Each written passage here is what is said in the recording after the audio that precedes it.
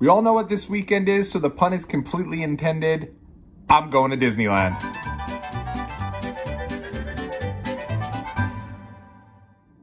The sun is shining bright and the magic is back in my life. What is going on out there, world? It's your boy Tommy on the spot for Disney 101. So great to be back here with you guys. It's been quite a little time here. If it's your first time visiting the channel, I can't even get mad at you because it's been so long. But if it is, make sure you leave a big thumbs up, subscribe. It's free to support your boy, and I'll be forever grateful for that. Normally, I'm joined by my main man, Steve, down in Orlando, Florida. Steve will be back real soon. We'll be back with some full-length episodes of Disney 101. But the reason that I'm here today is because pretty much out of nowhere here, I'm going to Disneyland. This has been a trip that's been in the works here for a while.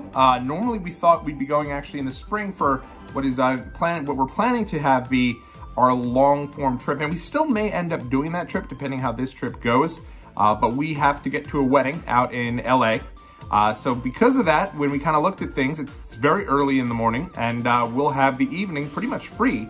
So we decided, hey, since we got to get down from New York to LA for a wedding, may as well go to the wedding and then try to see if we could get a little Disney in our life.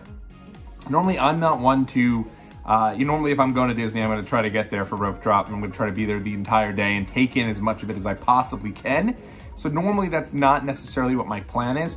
With that being said though, it looks like instead what we're going to be able to do here is this Sweethearts Night. For those of you who don't know, the Sweethearts Night is the Valentine's themed night specific for the folks that are going to be in town, I guess, or coming to Disneyland, and it's a ticketed event that is only from 5 p.m. until 12 a.m. The best part about this, I guess the worst part if you're going during the day, is that the folks that are going to Disneyland proper during the day are being asked to leave the park by 7 o'clock. So you have 2 hours where you get to come to the park a little early, get some of the attractions in, and then basically from 7 o'clock to 12 o'clock is when everything in the entire park will be taken over by Sweethearts Night, and this will be something that they do. They've done this type of stuff in the past at Disneyland for Villains Night, and that's actually coming up again in March, but it just really fit in well with our schedule. And so what we're gonna do, we're gonna be getting down to California very early.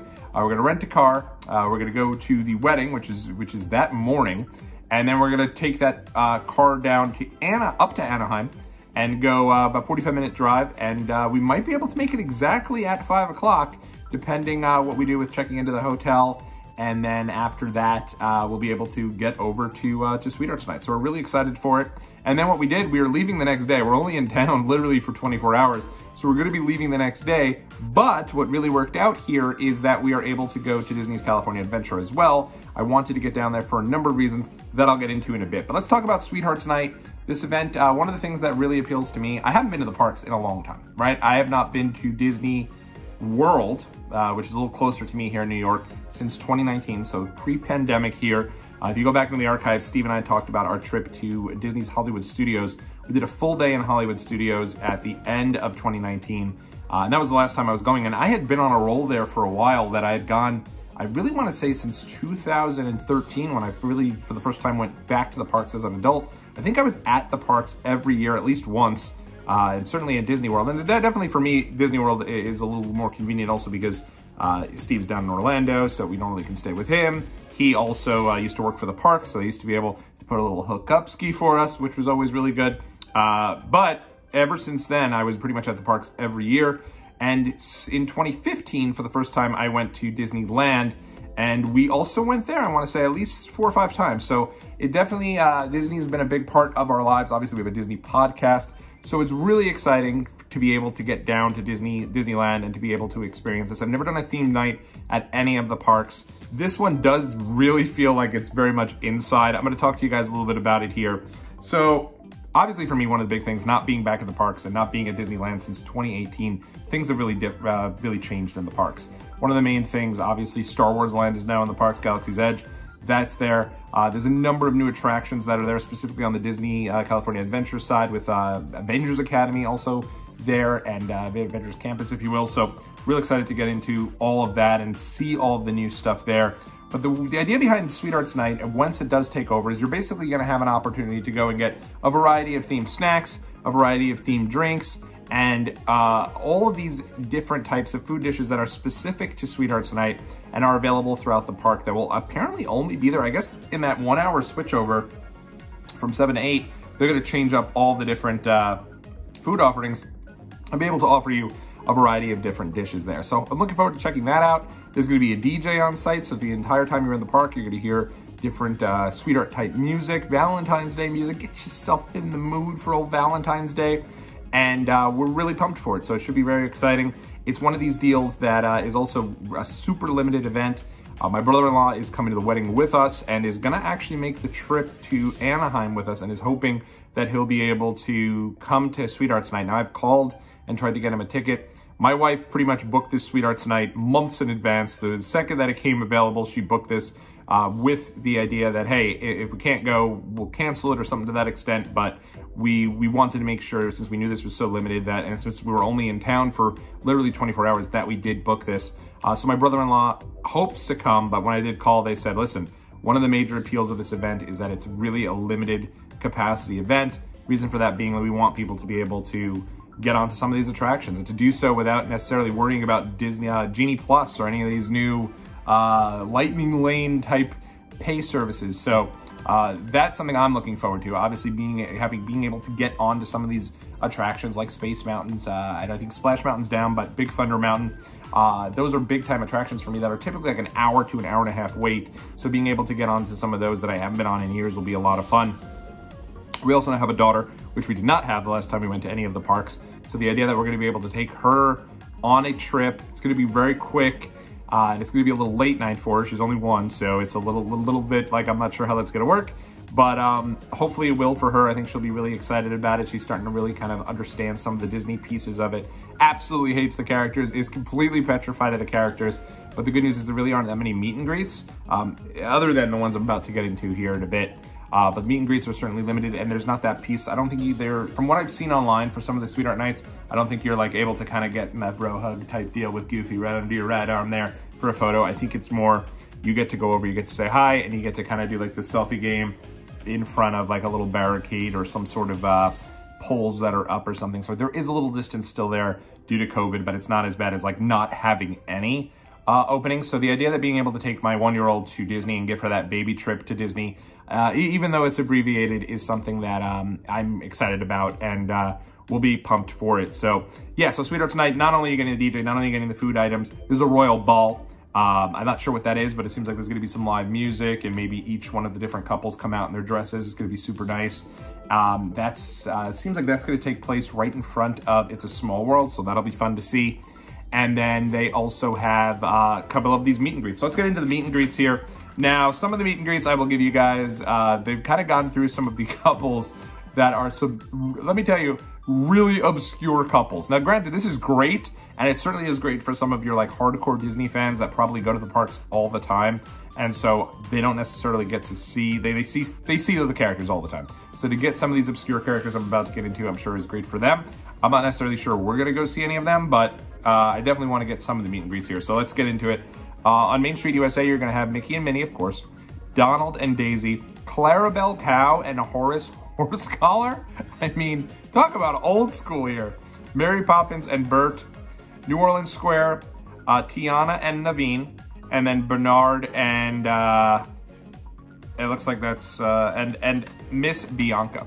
So again, really obscure there. Fantasyland, you've got Snow White and Prince Florian, my main man. Love the Prince Florian. Belle and the Beast, Gaston. So it's all the couples. Gaston is riding solo here. He's there. Rapunzel and Flynn Rider, Princess Aurora and Prince Philip. And then in Tomorrowland, you've got Milo Thatch and Kita from Atlantis. Are we kidding? I mean, that's awesome, but so random. Stitch and Angel. Then in Critter County, you've got Judy Hobbs and Nick there. So from Zootopia. So Nick, sorry, Nick Wilde. So yeah, awesome group of couples, but some random ones too. I certainly would have liked Bo Peep and Woody, or maybe even Jesse and Buzz. I don't see any of anybody from Frozen represented there. There's definitely a few. Cinderella isn't even listed here. So there's definitely some folks that could have gone with, but I think what the appeal of these types of events, what I'm starting to think about, is that there are these photo ops, there are these different experiences that typically your main Disney crew, your annual pass holders, if you will, are going to be excited about. There are going to be a lot of folks that are pumped up to go see Horse Collar and Clarabelle Cow, who are not normally in the parks. Or, you know, Milo Thatch, who passes me on the street, I might not even necessarily know that he's a character, right? So at the end of the day, these character experiences are really a big deal here. This is fun, and I'm excited about it because one of the things I was worried about was we wouldn't get to see any of the characters. And even if it is a wave or, you know, my daughter's afraid of these, I wanted to get that character experience and be able to be really into them. So hopefully this works out. And one of the big things also is that there is fireworks. Now, fireworks are just starting to get back into the swing of things at the parks. They're starting to implement Mickey's Mix fireworks at the end of the night at Disneyland. But it's not something that's really even been heavily promoted, and it's not every night. So I was also worried we wouldn't see that, but we will with the Sweethearts Night deal. So that's really going to be it for Sweethearts Night on Disneyland. I'm pumped for it. It's going to be a fun night. I don't know that we'll be there until midnight, but the idea that you can be is always fun. Our very first trip to Disneyland, Disney World as adults, my wife and I went down in 2013, and we were in the parks till 3 a.m. and we were there till the final minute. Like, they were giving, yeah, come on, like trying to get you out of the park type deal. So we're pumped about the idea of being able to go there and be there also, hopefully with a much smaller crowd, and hopefully my brother-in-law can get in. They did say that if you get there and you talk to some of the folks that are in the suits, maybe they'll be able to help you out. But in case he can't get in, one of the things that we've also set up is that we will be attending the parks again the very next day and going to Disney's California Adventure. And because of this is one of the main reasons that I don't think we're going to be able to get in for one of the main reasons rather that I don't think we're going to stay till midnight the night before, especially because my, you know, we have a 1-year-old. So I mean, the idea that we're going to go till midnight and get there for rope drop rather at 8 a.m. just, I'd be very surprised. So we'll see. But I'm excited to go there. We were not initially going to do this. We were going to shoot back first thing the next morning. But thankfully, my wife's become a rewards member for JetBlue. We booked directly through the flight, which is not something we've done in the past. We've always just gone onto Expedia and gotten the best price guarantee and whatever inconvenience that comes along with that. We've done it. Not anymore. No, we belong to JetBlue. We only fly with JetBlue. We like being able to see some of the, you know, television and movies on the way. Makes the flight just go right by.